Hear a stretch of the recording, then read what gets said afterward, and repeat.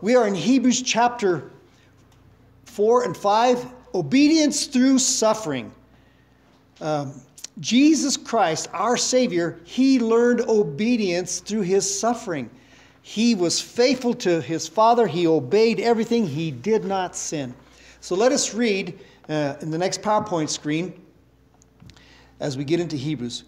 For we who have believed do enter that rest, as he has said, so I swore in my wrath, they shall not enter my rest, although the works were finished from the foundation of the world. As we continue to read in the next PowerPoint screen, it says, again, he designates a certain day, saying in David, today, after such a long time, as it has been said, today, if you will hear his voice, do not harden your hearts. Well, what this is talking about, and we talked about it a little bit last week, is that all who believe will enter into God's rest here on earth and in eternity. The Hebrews, the Israelites, when they left Egypt, God was taking them to the promised land, a land for themselves to work and flourish and have families and love one another. But they were complaining. They were disobedient. They did not believe God. They were grumbling against God. They did not count their blessings. They did not believe God.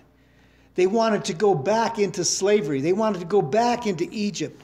But brothers and sisters, as good as the world sounds, as good as much temptation is in the world, there is nothing there. The temptations of this world are shallow. They are empty. The only good things that will endure are the blessings of God in obeying his word.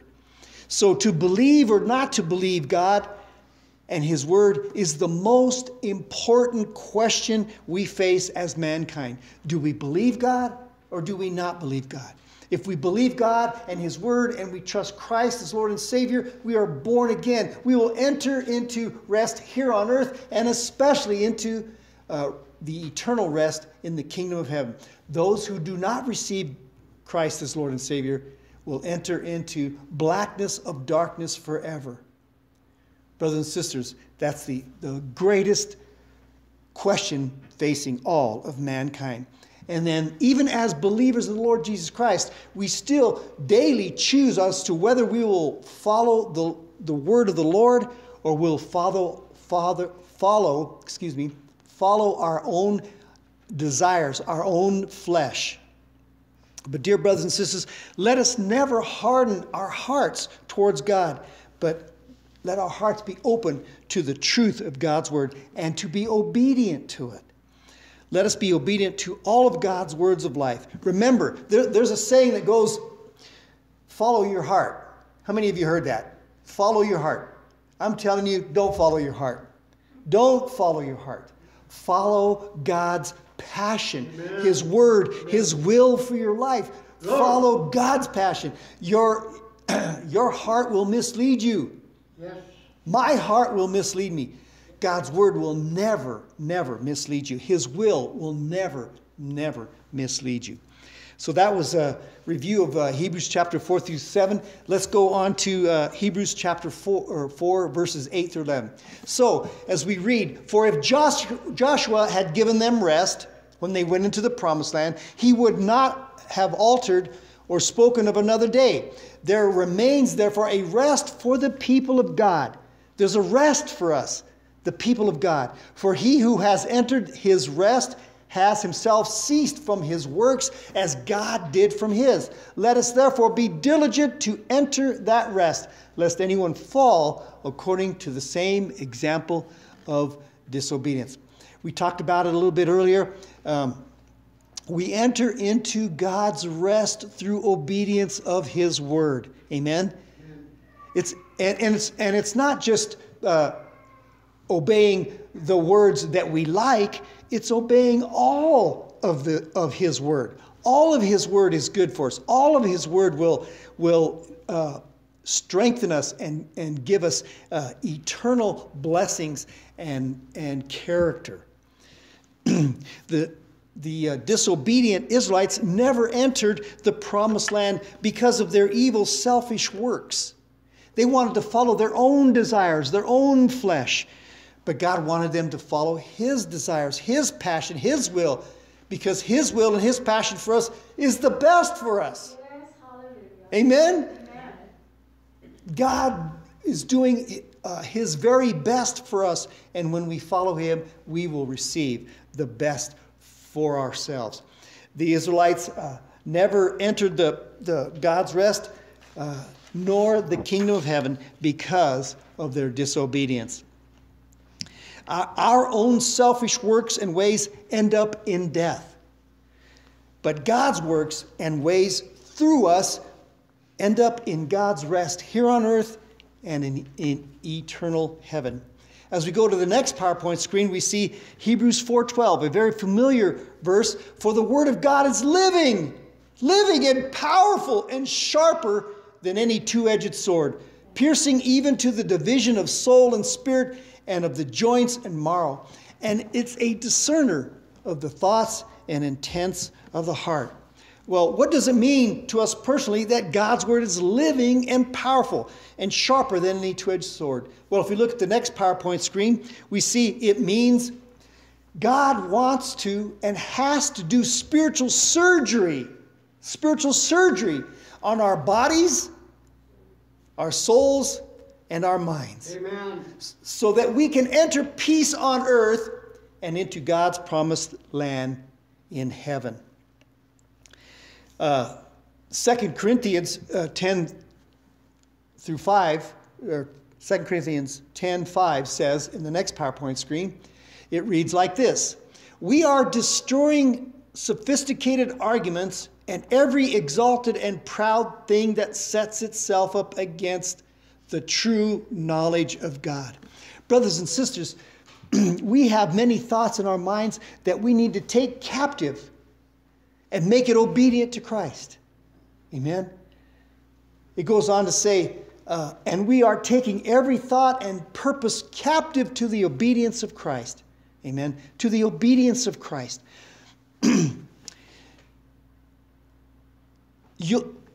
Our minds are continuously running. There's thoughts coming in our minds all the time. We need to take every thought captive and analyze it. Is it in line with God's word or is it not? If it's not in line with God's word, we need to ask God to help us get rid of that thought, get rid of that thinking, because it will destroy our souls. Amen? Now, if you look at that corner of the screen, it says the fruit of the Spirit grows only in the garden of obedience. Obedience. As we can either, God can bring something to our mind, and we can either obey God or we can be disobedient. If we become disobedient, then our hearts start to become hard. The harder our hearts get, the further away we get from God. The further away we get from God, the more sorrow and anguish we will have. Remember, temptation and pleasures of this world are just for a moment, and then they're gone. They're gone. So it's important that we be obedient to all of God's word. Now, in the next PowerPoint screen, it says, and there is no creature hidden from his sight, but all things are naked and open to the eyes of him to whom we must give an account. Seeing then that we have a great high priest who passed through the heavens, Jesus, the Son of God, let us hold fast our confession. Let us hold fast on our faith. You know, there isn't anything that you do or think that God doesn't see. He sees it all. In fact, he knew it before you even did it. He knew your entire life before you even lived a day of it. God knew that. He knows that. He knows our weaknesses. He knows our strengths. He knows our faults. He knows what it is to suffer and to struggle and to have pain and sorrow. In the next PowerPoint screen, and let's read that. Let's go back. Sorry, brother. Let's go back, and it says in that that the heart, even death and destruction, hold those secrets from the Lord. How much more does he know the human heart? Proverbs, 15:11. God knows our hearts. So now on the next PowerPoint screen, we read, "For we do not have a high priest who cannot sympathize with our weaknesses, but was in all points tempted as we are, yet without sin. Let us therefore come boldly to the throne of grace, that we may obtain mercy and find grace to help in time of need." We can come boldly to God, to his throne, and say, "God, help me, help me. Help me with my struggles. Help me with my children. Help me with my job. Help me with everything." He is there to help us with everything. And he will strengthen us. Amen. We cannot do it on our own. The Lord Jesus Christ can sympathize with all of our weaknesses and faults and our sins because he was tempted as we were. Jesus was tempted just as you are, just as I am. Yet, he did not sin. He did not disobey. He was perfect. Amen. Now, Jesus, just before he was arrested to go to the cross, he was in deep anguish and despair as he contemplated the wrath of the cup of God's fury being placed on him. We studied this in men's Bible study yesterday. Jesus was in anguish and despair. He knows what we're going through. He was in anguish and despair. Let's read Luke 22:44, the next PowerPoint screen. "And being in agony," this is right before he goes to the cross. He was in the Garden of Gethsemane. He says, "And being in agony, deeply distressed and anguished almost to the point of death, he prayed more intently, and his sweat became like drops of blood falling down on the ground." Jesus sweat blood. The agony of the cross was not the physical pain of nails and thorns. The pain of the cross was his spiritual separation from God. He knew that his Father was going to turn away from him because of his sin? No, because of our sin. And that was deeply anguishing to the Lord Jesus Christ. Now, how many of you ever heard of Jesus sweating blood before? Amen. One, he sweat blood. Now, you might think, well, that's not true. Well, it is true. There's a medical condition called hematohydrosis, which is the sweating of blood caused by extreme anguish. You see, you have little tiny blood vessels that surround your sweat glands. And when there's extreme anguish, these little blood vessels will expand and rupture and actually leak blood into your sweat glands. This is what Jesus was feeling. He felt the anguish and the despair probably more than we have, because he was taking all of our sin. Can you imagine, say like 8 or 9 or 10 billion people's sin on you? That is a burden that no man except for Christ could take. No one could bear that.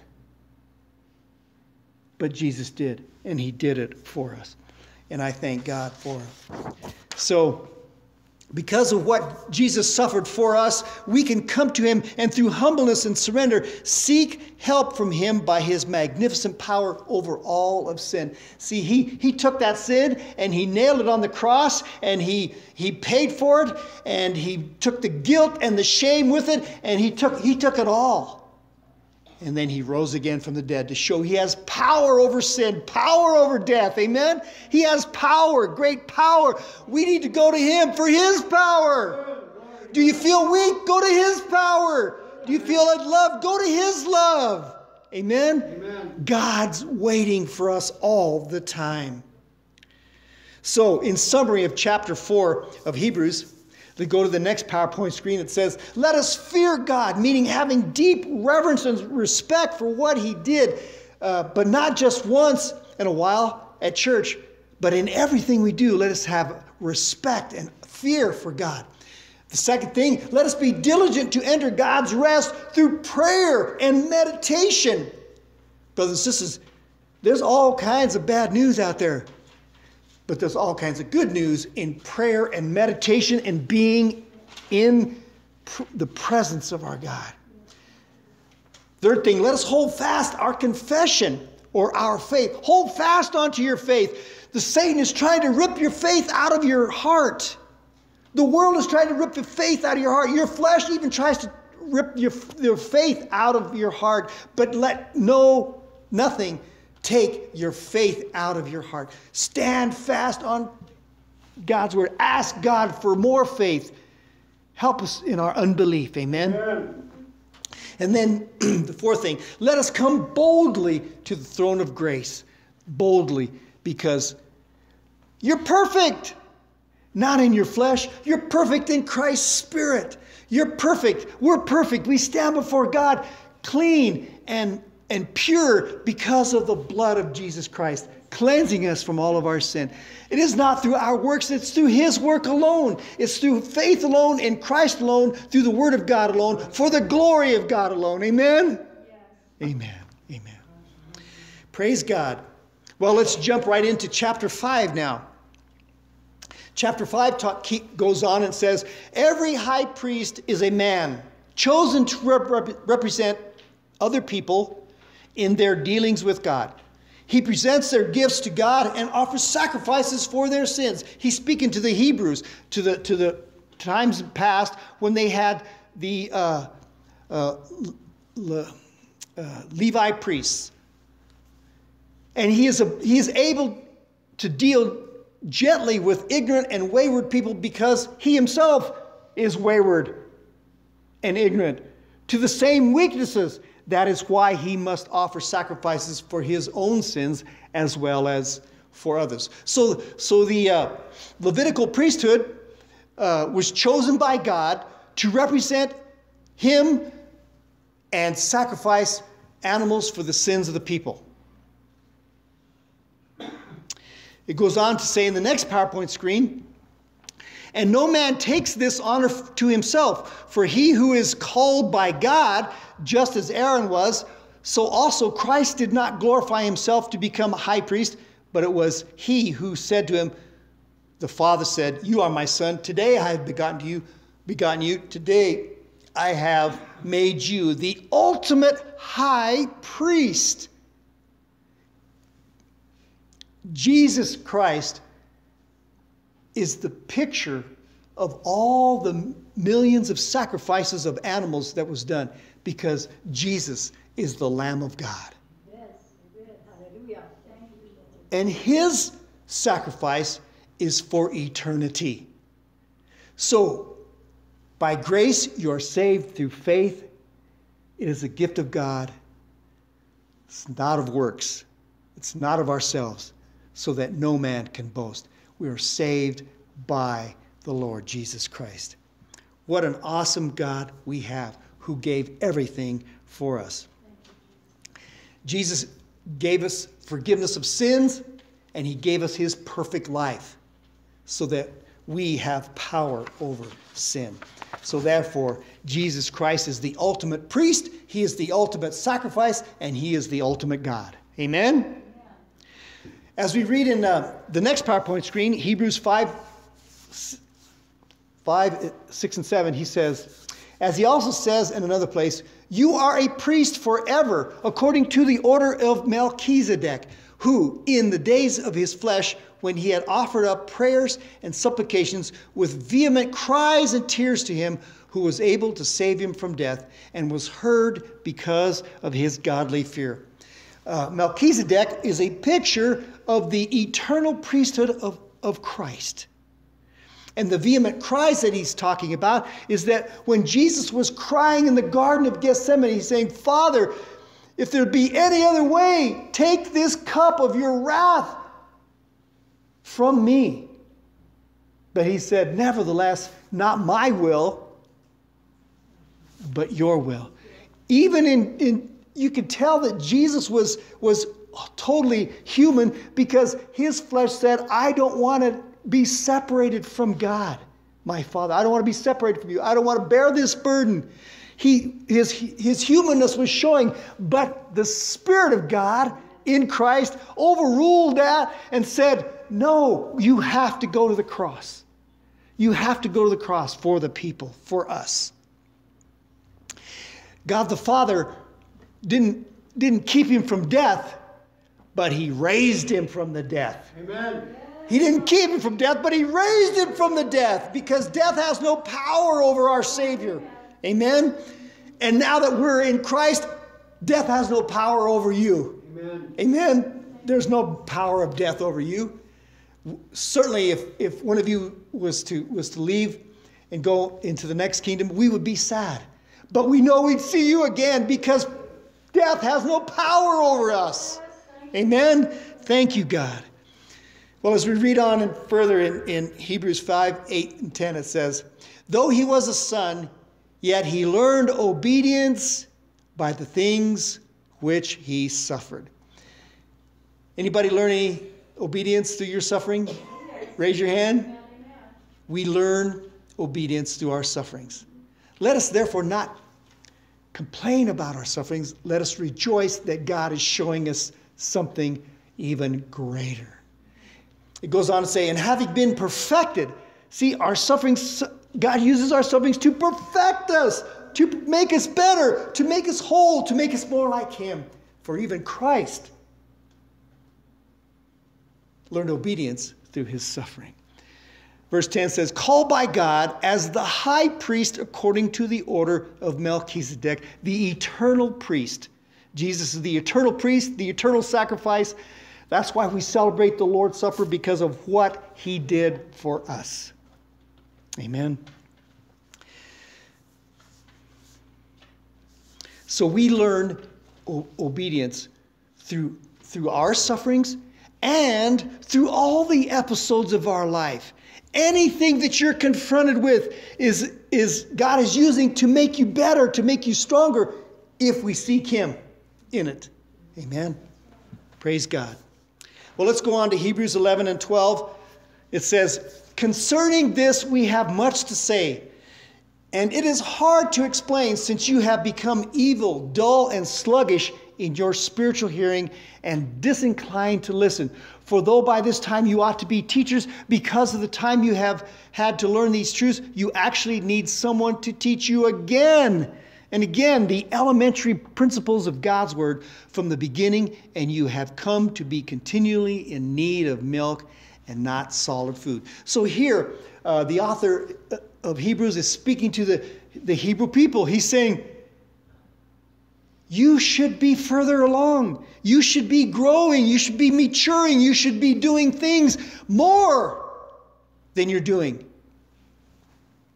Now, I thank God for all of you that you are growing and learning in Christ to become faithful and to teach others about the goodness of the Lord our God. Now, oftentimes I see on TV huge churches.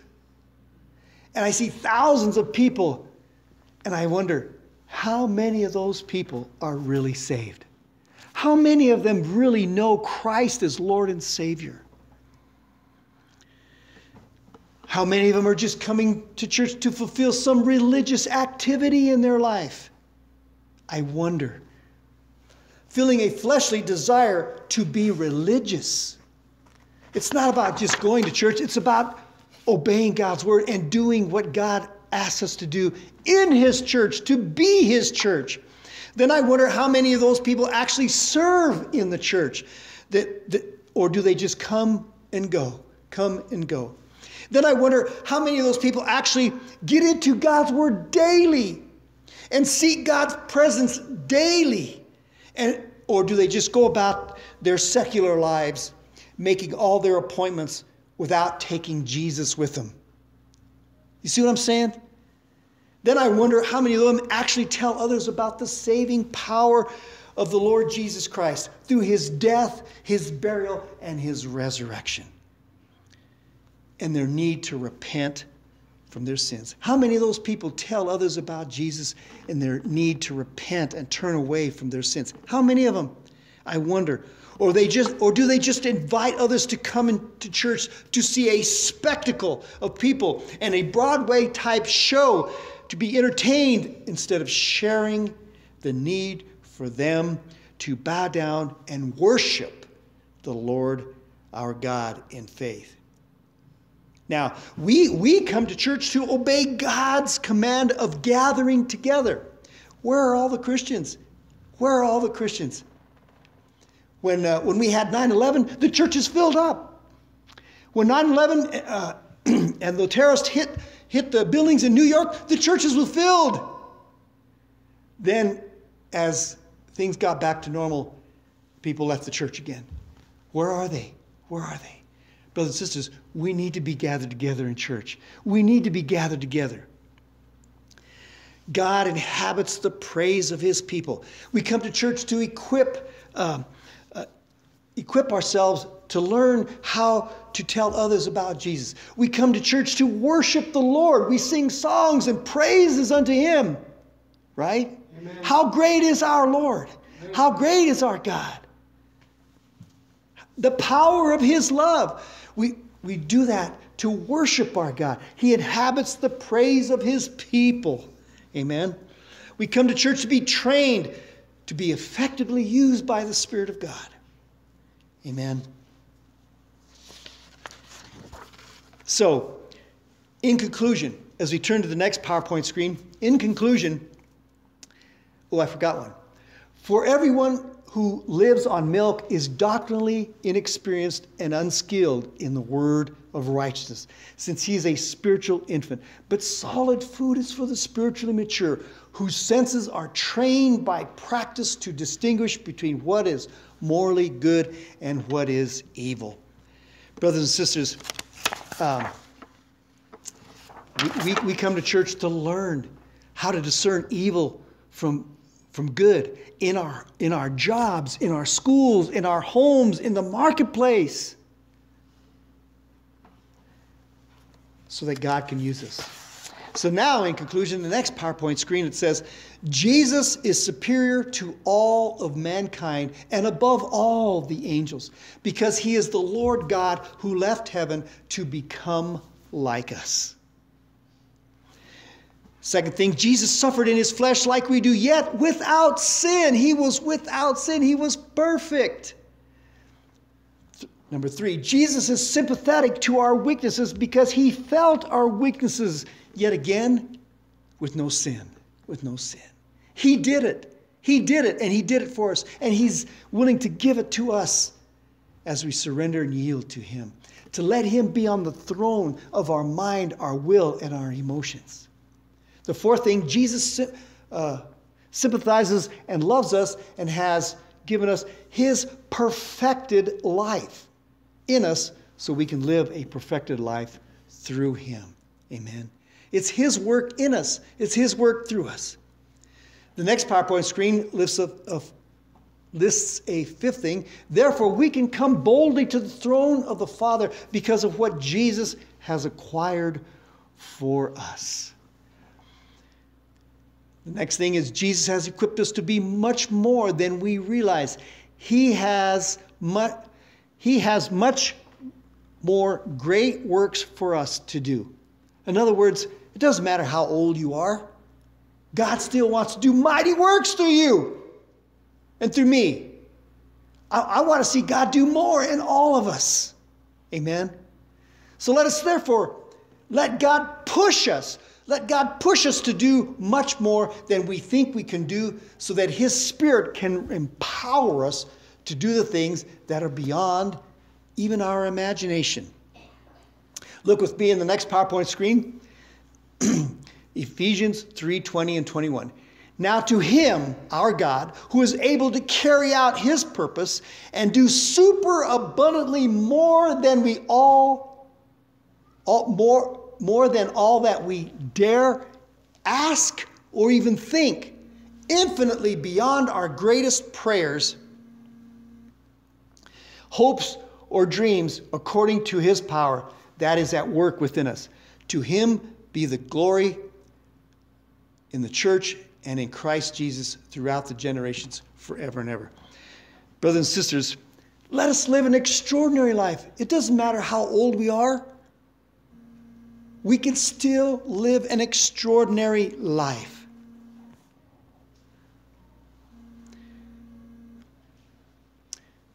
Here's an example. We all have neighbors. We all have neighbors that need to hear the Word of God. So, bake them some brownies, bake them some cookies, bring them a plate of fruit, and knock on the door and say, hey, I just wanted to be neighborly, and I hadn't seen you in a while, and wanted to talk with you, and hey, I brought you some brownies, some fruit, and then tell them how much Jesus has blessed you. Tell them how much Jesus has blessed you.